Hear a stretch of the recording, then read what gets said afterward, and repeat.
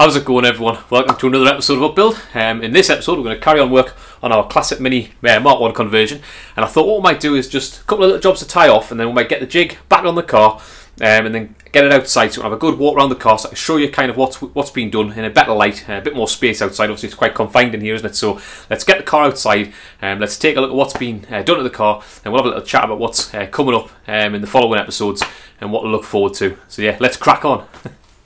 Right then, so the first thing to do is, following on from the last episode, we made that little repair on the bottom of the bulkhead. If you haven't seen that, head back to the previous episode and we did a full stop motion repair of that little area on the bulkhead. So what we need to do is just go on the inside of the car, and where I've left the strengthening plate on from that part that I fixed, I can drill through from the inside, and so then we can get the rotisserie jig that we made back on the car, and so we can obviously wheel the car outside and get it flipped over, have a good look at the car. So we'll crack on and we'll get that repair drilled out from the inside.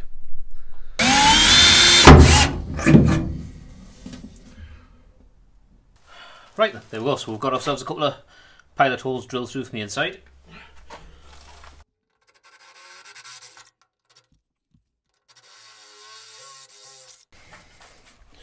Beautiful. Basically use the spreader plate on the back as a template to drill my holes back through.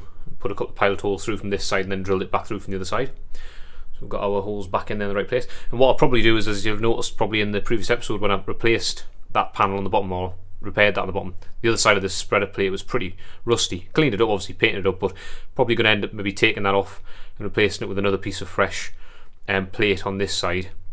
And then probably the same on this side, just take that plate off with the drilling the spot welds out and replacing them. So that's just another little job which you could possibly do. Haven't fully decided yet, but yeah, let's get the rotisserie on, get that on the front now. So you can see we've got our two mounts now on the front there, which we can mount our rotisserie up, get that front section back on, and then we can whip it outside and have a bit of a look at it.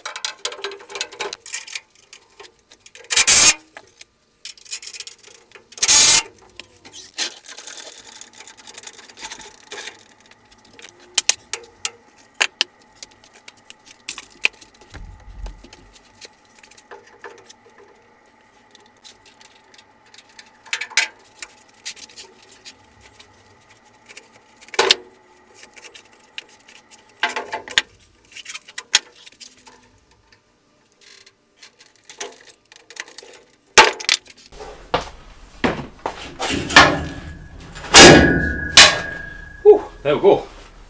Back on the jig. Fantastic. Right. Quick tidy up and I'll get the thing outside. It's jobs like that where obviously I miss having my dad here to give us a hand so we can kind of do it together. Because it's obviously a lot easier and a lot safer when there's two people watching things and holding things and helping. But obviously it can't be at the minute. But it didn't fall on my head anyway, so that's good. I'll crack on. Let's get it outside and have a look at it.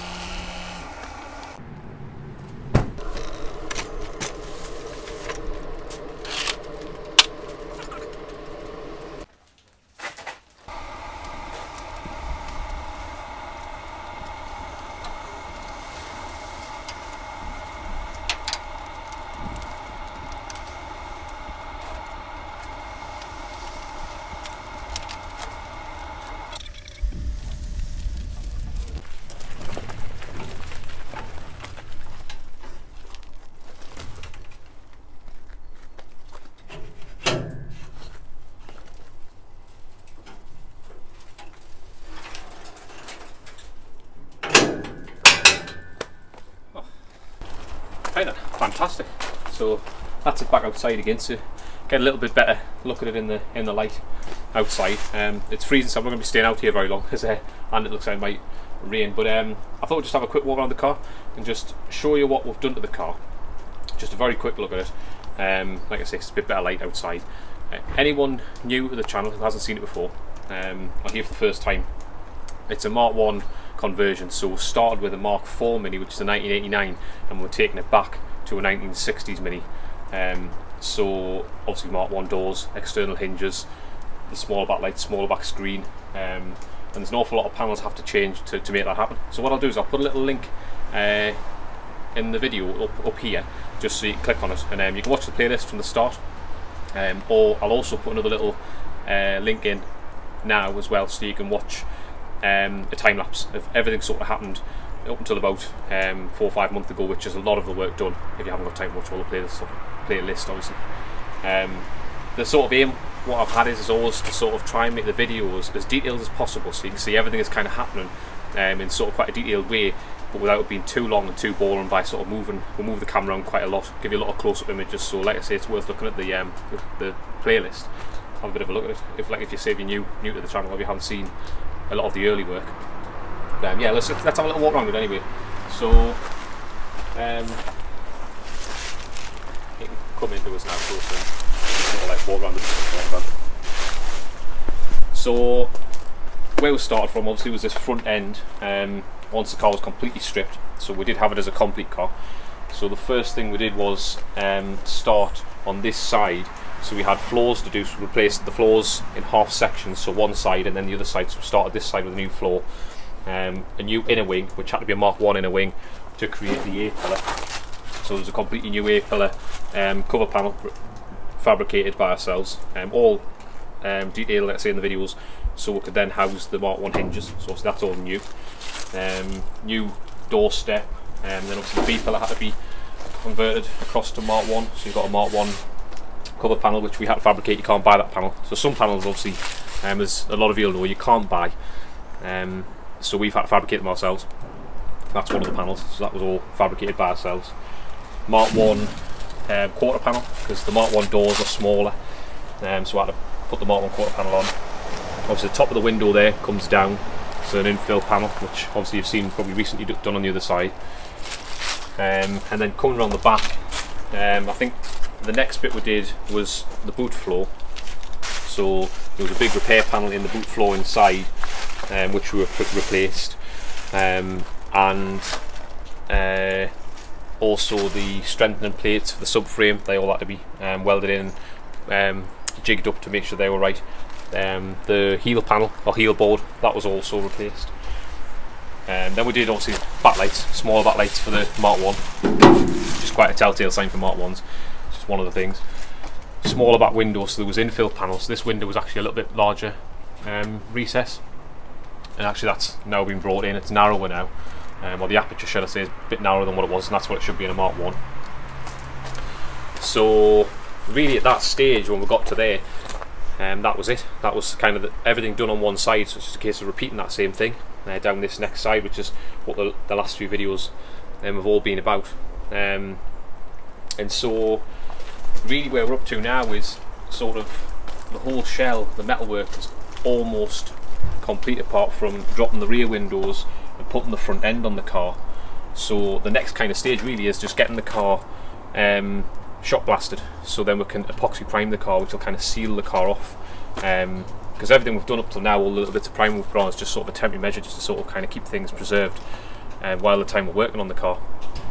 Obviously it's all over a period of sort of 12 months, well say 12 months, probably longer than that actually, isn't it? But it's over a long period of time that the work's being done, so obviously you need to preserve areas as you're working on them. So one other thing I forgot to mention was when we did the back, we replaced the rear hinge panel, the bottom corners, repair panels. So I did them in sections because obviously you can buy a lot of panels heritage, you can buy a whole back panel in heritage, but you know, we haven't got an endless pot of money, so we're basically doing things on a budget still. So you know, all the areas that there are areas that we could do faster and probably use better materials, but there is a limit as to how much we can spend on it. So, but there was a lot of fabrication involved in that, and we've learned a lot. You know, you'll see a lot in previous videos. There was a lot of work in that, and it's quite nice to watch all that actually take shape. And I enjoyed it as well. Actually, it was quite actually good fun doing that. I suppose, you know, you could just go and buy a brand new Mark 1 shell, but we've had thousands of views on building this, and it's been amazing. We've been so impressed and so grateful for everyone who's viewed it. And obviously, if we had just gone and bought a Mark 1 or Mark 1 brand new Mark 1 shell, those thousands of people who viewed the video wouldn't have had the entertainment of you watching us building a Mark 1 shell. Make the fool of ourselves if we have. But anyway, so the last bit was we did the new scuttle panel and the inner dash panel. That was the last bit I did. Another thing, obviously you've seen us drop these front windows, the back ones will have to come down the same as well. That's another case of sort of just haven't picked the parts up that we need to do that yet. So we need the new, or not new, but we need Mark 1 rear glasses, or rear windows, the quarter windows, so we can then drop them in and get the shape that we need then to make a template off to drop that back window. So that'll come down the same as the front, fabricated in exactly the same way. A little bit more work in that. That'll be an interesting part of an episode. Anyway, so the next bits really that we're going to be doing is making ourselves a shop blasting booth out here, which we'd had hoped to have already done that by now, but unfortunately because of the COVID situation, my dad can't be here and we want to do it together. I need him to help us anyway, but we want to be able to do the whole thing together anyway. That's the whole point, to do the build together. So like I say, we had hoped that would have been already been done by now, but that's the plan. As soon as we're able to, we'll be getting that done, getting it built. Shop blasting, we'll start on the bottom of the car, shop blast the whole underside of the car, and then seal that off. We'll paint that ourselves with epoxy primer, and then just kind of work our way around it. There's one little step before that which we need to do, a couple of people have mentioned, and that is the spot welding of the whole shell, all the seams. So I've plug welded everywhere, not as a temporary measure, but as a sort of like building up to actually spot welding. So we'll go around the whole shell and spot weld it, you know, every inch or so through the seams, and that'll get the car as stiff as we can get it, you know, even stiffer than what it would have been in factory. I mean, that's what they do with a lot of modern cars now. When cars are brought out, a sporty model that's brought out, always is taken to one side and has extra, you know, gusseting, extra spot welding in the shell to make the whole shell stiffer. So that's what we're going to do. We'll get a spot welder, which we haven't got at the moment, so if anybody lives close to us and has a spot welder for sale or knows of one, or that's what we're looking for. But yeah, so I think that's probably it really. I just want to have a quick walk around it. I thought we'd have a little bit of chat about the car, and then sort of just show you a little bit of what's been done out in the daylight outside, where you can see it a bit closer and a bit nicer light. Right, as you can see, it's flipping freezing out here. So yeah, we've got hats, as you've seen. You'll have seen that in the last one. My wife's made these handmade, what are they called again? What are they called again? Beans. beanies. My wife's behind the camera, so that's quite handy. You'll notice she's been following us around to make it all look very professional. Yeah, so we've got beanies, and you've seen them on the last episode, but you can get them in a range of colours. And so thanks very much for everyone who's bought one, and definitely take a look at the link. I'll put it in the link in the description. We've got all the different coloured hats you can buy, and got the logo on, the little laser etched logo with the little classic mini on it, and all the different colours. They're also reversible and what have you, and choose whatever you like. Come gift wrapped, gift boxed. So but yeah, again, massive thanks to everyone who's already bought, and that's a real big help on the build. You know, it really helps us to keep going making these videos. Really great. And also got the hoodies, and we've got the mugs and the caps and all the different things, t-shirts. So all in the description. But definitely take a look at that. And if you enjoyed the video, definitely give us a thumbs up. That always really helps a lot. I know this one's a bit different, a bit shorter. We haven't had a chance to really do a lot of work, and that's just down to the circumstances that we're in at the moment, and obviously everyone's suffering the same way. So definitely I hope everyone's okay, and you know, keep going.